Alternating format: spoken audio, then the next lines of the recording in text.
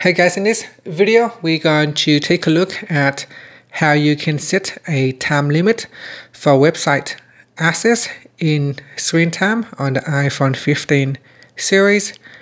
First, let's go back to the home screen by swiping up at the bottom of the screen. Now from the home screen, tap on settings, and then in the settings page we scroll down and tap on screen time. Next, in here, go down and tap on app limits, then tap on add limit.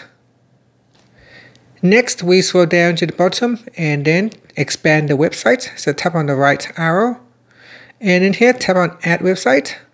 Now put in the website that you want to place the limit, so here let's say roblox.com, and then tap on done. And in Roblox, you can then set a time limit. So here, tap on next, then choose a time. So let's say 2 hours. So I will set a 2 hours limit each day for the website roblox.com. You can also set customized days.